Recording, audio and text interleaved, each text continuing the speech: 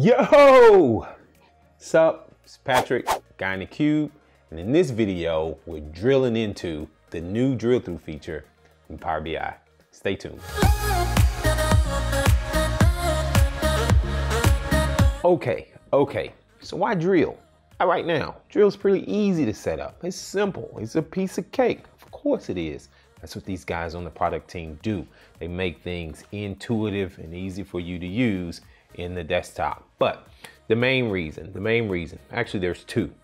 One, because I get a lot of emails about it and people want to know, can I drill using two columns? It's like, sure you can, right? The next question is, can you customize that little, if you ever set up drill, and I'll show you this, when you create your first drill, it creates a little image with a back arrow. Can you customize it? Can you use your own image? Of course you can, all right? And so the best way for me to show you how to do this stuff is what? Let's head over to my laptop. All right, so what I have here is two pages in my report. I have an overview page and a details page. That's typically how it works, right? You have a page that's the top level, and then you want it, that has like these high level aggregations, then you want to drill down through to a page that has more details. So that's how I set this up, okay? So over here, I have a map and I have a pie chart. Love the pie charts. For you guys that hate the pie charts, that's your problem. If my end user asks for a pie chart, I give them a pie chart, right? You give them what they want.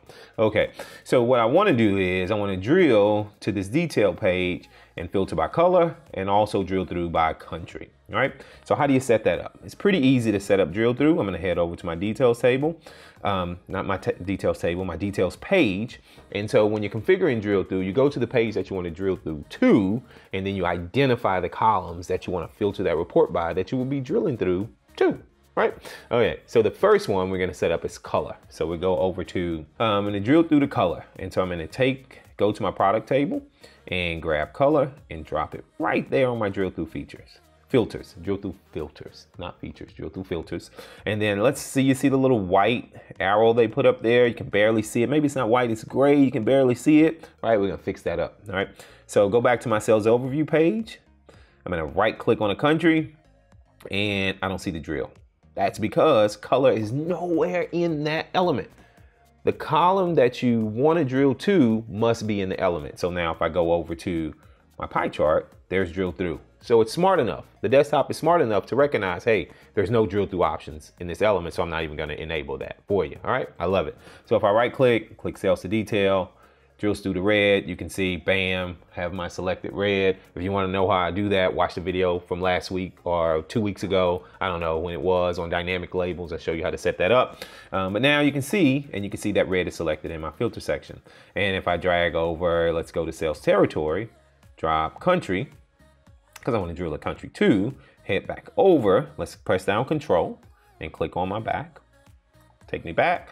Now, if I right click on country, you can see, bam, sales detail, bam, United States, all colors. But what I was asked was, hey, can you drill to two? Can I use two columns in my drill? Of course you can.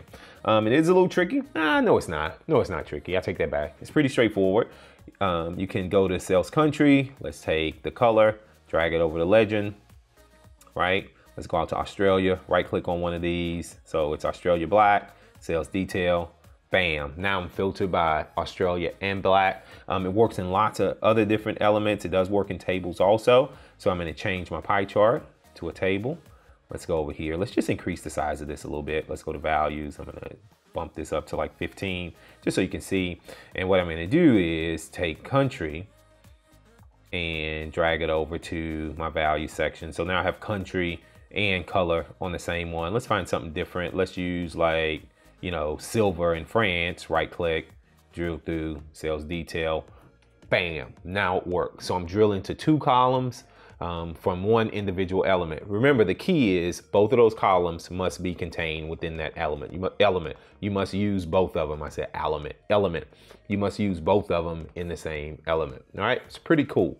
So answer question number one. Question number two, how do you customize that back button? Pretty simple. Go download you an image. Go look for an image that you want to use for your back button. I found one. Click images, and then I'm going to go to my pictures. and look for the image that I want to use. There's a back button somewhere in here. Where are you? There it goes. I got a couple of them. Let's just choose that back button. Click it, format it up a little bit, and then see where it says link right there? Expand link, turn it on, make it a back, right? You can choose back or bookmark.